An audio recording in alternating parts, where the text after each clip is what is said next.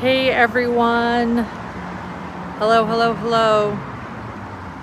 It's a nice spring day in Boise. It's getting warmer out. That's the good news. The hard news, and for those that have been following along my live tweeting at twitter.com/hidden2crime know that it was a tough morning in court though. So I'll go over it all with you, the latest, and then again, right after court concludes today, we will start streaming the audio with a live chat as soon as it comes down from the court. Hey everyone. So I think the biggest news, let's start with the biggest, most important news. They stated, the medical examiner today stated the exact, or the determined causes of death for both JJ and TYLEE. JJ was asphyxiation by plastic bag over his head. That was his cause of death, a homicide. The bag, they explained today, it was a white plastic bag with red drawstrings, similar to a bag found, a kitchen garbage bag. It was not only placed around over his head, but it was tied tightly and also with duct tape, and it was tied tightly. Oh, and excuse me, the cause was asphyxiation by plastic bag and duct tape over his mouth. So both of those things. And so then, yes, there was duct tape jawline to jawline over his mouth, and then he had scratches on his neck, which Dr. Warren, that was the medical examiner that did the autopsy of both TYLEE and JJ, he stated that he determined that it was likely from JJ. The scratches could be from JJ trying to take the bag off of his head, and that he also had bruises, symmetrical bruising on his arms, his upper arms, which, he believed was caused, of course, most bruising is prior to one's death because blood stops flowing after death, but that it was before death, the bruises, and that it was part of that struggle, probably, likely, this is me now, someone holding him down. So just take that in. We're having an extra long lunch today. By extra long, I mean 10 extra minutes, just to let the jurors regroup. And then TYLEE's cause of death is, the cause of death was determined to be homicide by unknown, I don't know if it was means. I have the exact term written down in my tweets. Forgive me for not remembering it precisely, but it was essentially homicide by undetermined, like unknown reasons, or unknown how. They did not find, he said that the autopsy for TYLEE took several days. It was very different than JJ's, of course. JJ's took 4 hours. TYLEE's took several days. They did multiple x-rays on TYLEE's remains. It came in 2 body bags, her remains, as well as a sealed paper bag. And within the sealed paper bag were 5 more paper bags. So in other words, TYLEE's autopsy came to the medical examiner's office in several bags. And one thing he noted about TYLEE's autopsy was that it was, they did a lot of x-rays on TYLEE's autopsy, or excuse me, TYLEE's remains, forgive me as I'm trying to process this.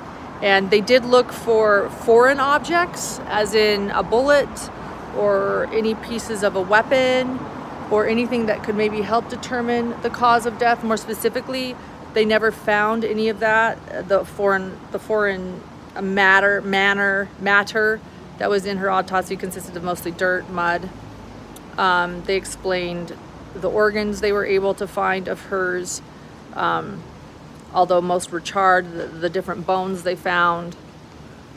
And I'll let you guys listen to that later today. I won't go over that in detail, or you can go to my live tweeting. I shared it all there. Toxicology tests and results were done on both JJ and TYLEE. JJ came back for something. Oh, and can anyone tell me again what it, go ahead, no one can see.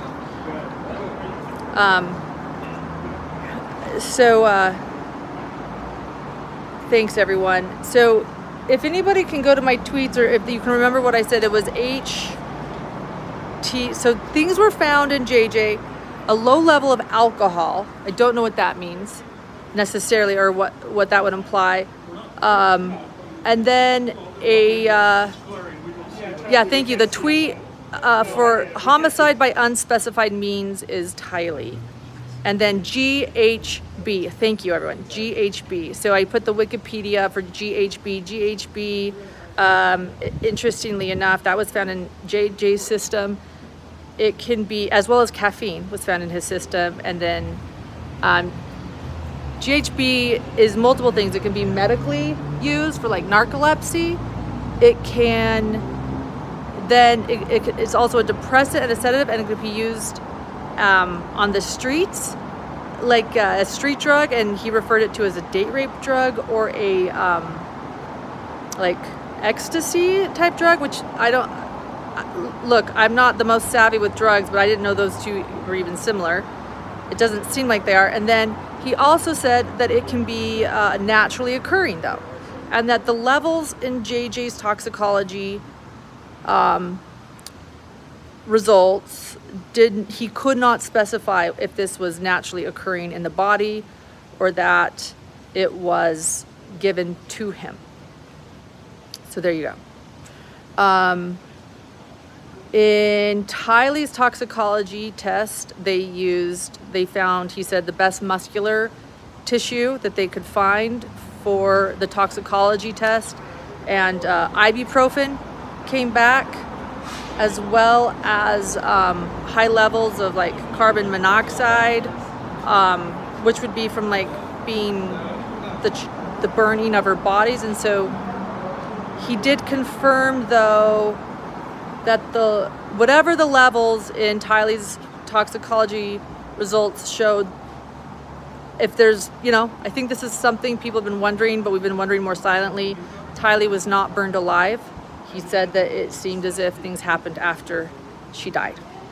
So, so that's the latest. Hey, Dr. Von de K, thank you so much for your comments you're making in chat right now. Everyone check out what she is saying. She has some information there. Yeah, low levels of carbon monoxide on TYLEE. So beyond that, Larry Woodcock, they were not here this morning. They were warned, they were told to stay away this morning. Well, they weren't told to stay away, excuse me. They chose to stay away. They were told what was gonna happen and they made that choice. Crusher was not here. Lori Vallow Daybell's Uncle Rex was here with his daughters. They were crying, I noticed. The daughters were crying after we all separated for lunch.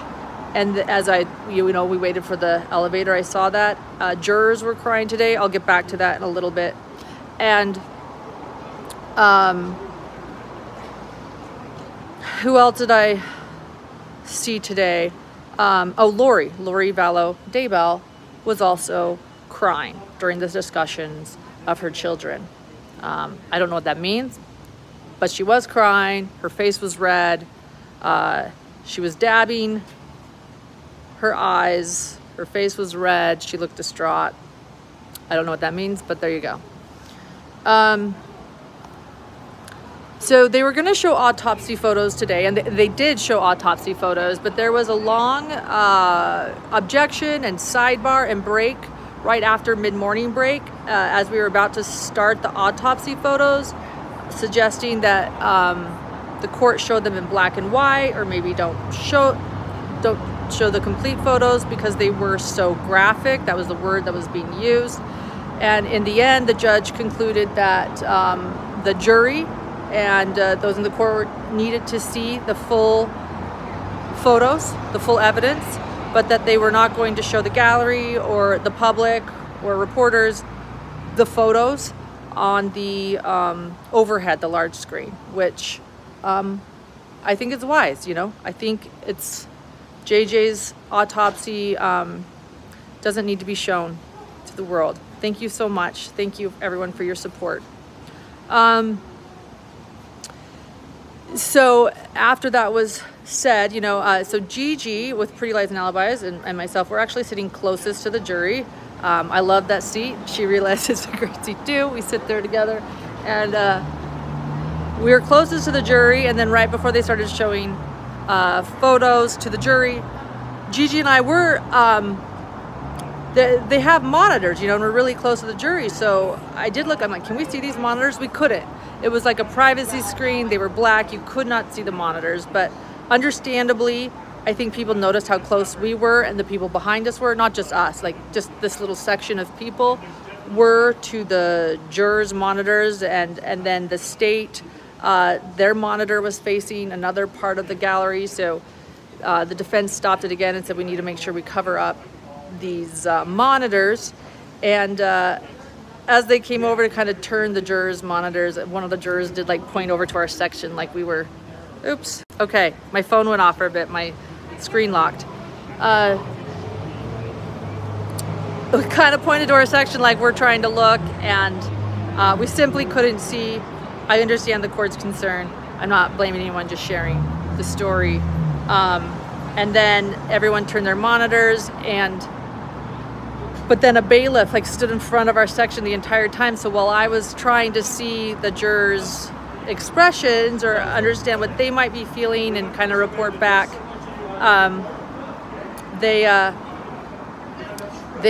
you know, the bailiff stood in front of me and kind of, you know, every time I looked over the juror, I think there was a concern or a threat that I was trying to see something I shouldn't, which none of us could see anything, and I didn't want to see it. I saw enough on the second day of trial. All photos I'll never forget. I didn't want to see anymore. What else happened today? I mean, that's the biggest. Still a bit overwhelmed. FBI Special Agent Daniels concluded his testimony of the search of JJ and TYLEE's remains, and then Dr. Warren. We've heard from Dr. Warren. I suspect that Dr. Warren is going to conclude soon. I've heard from both Court TV and Nate Eaton are saying that Garth Daybell is in town, and that Sheila and Jack Daybell might also be testifying later this week. I don't know who's going to testify after lunch, but interestingly enough, there are a bunch of reporters out here right now, and every time a man in a suit walks by, they jump up and start recording him and saying, oh, we're looking for someone that looks like you. So I don't know what that means or who's coming next. Everyone seems to know but me. People have been, you know, so kind. I really feel like the courtroom is full of people just supporting each other here and understanding that this is hard, but wanting to be here for the kids. The court is really solemn. We had a long morning break, and then again, the judge gave us all a longer lunch break, and he said it's so the jurors could regroup after seeing some really difficult graphic images. I did see jurors crying. I saw a female juror crying. I saw a male juror that looked emotional. And again, there were a lot of jurors I couldn't see because the bailiff was blocking our section's view of the jurors to protect the monitors. And so I did sort of ask other people. I asked Alex with News Nation after what he saw, and he said he told me a couple of particular jurors that he saw crying that I couldn't see. So it was absolutely difficult time for the court, specifically for the jurors who had to see these images. That's the latest. I'm going to look at chat now a little bit and see what questions people might have or what you're saying. Thank you so much, Jenny. Everyone, thank you for your support. It's so appreciated. Yeah, thank you guys for the kind things you're saying about JJ and TYLEE. Oh yeah, so, you know, I've reported. I always just try to report. Let me tell you though how I'm feeling. And this is why I'm grateful for this format. You know, as a reporter, you don't get to tell anyone how you're feeling. You usually stick to what you're seeing, what you're viewing, and you're the messenger. I will say I'm grateful for this format where I get to be a little bit more personal now that we have our own podcast and YouTube channel, and I can add that bit. So I was feeling angry and sad and heartbroken, and you know, I just, as someone pointed out, you know, I think we all hoped that JJ had at least a somewhat peaceful death, you know, that maybe he was drugged, that maybe there was like a, you know, an overdose, or you know, it's very clear his last moments were not okay, which is, I think we've been learning slowly throughout this whole thing. And so I'm just so angry. And then I looked at Lori Daybell, who was crying, and I just didn't understand it, especially the contrast with the call with Summer that we heard yesterday, where Lori was so defiant and stoic and non-emotional as Summer screamed at her and cried. To see her now crying in a courtroom discussing these remains is just hard for me to understand what in the hell she's thinking, you know, and how, you know, why now, what is this? Of course, I'll be asking John. Many people asked us to go live last night. John and I were going to try to. He was very tired. I was very tired. We'll be talking about this full week soon, everything. It's just sad. Everyone's feeling it. It's just sad. I was sad. I was angry. I almost tweeted during lunch, or not during lunch, mid-morning recess, that I was gonna go punch a wall, and I thought better, because tweets are public and you never know what the court is going to consider a real threat or not. So I did it, and so I'm gonna say right here, I'm just joking. I would never do that. It's what I felt. But I was very angry too. I see Kay and Larry walking in, so it looks like they're gonna be here for the rest of trial. Let me see if I can turn this around and show you guys. Hold on. Yeah, let's see.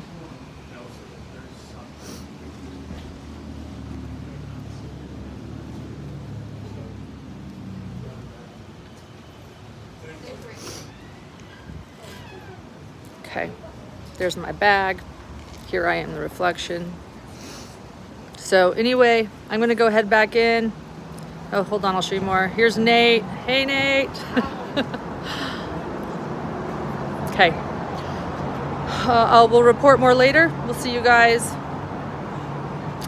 Stay strong. Thank you for all the tweets you're sending, for all the extra info. I tweet as a messenger. I'm trying to do it as fast as I can, so I really appreciate all of you on the live tweets, adding more context, sharing more information. It's great. Thank you so much. Go back in there and put my game face on and get to work and keep relaying everything that's going on for you guys. And then again, join with us for our stream and live chat after. We'll see you guys. Bye.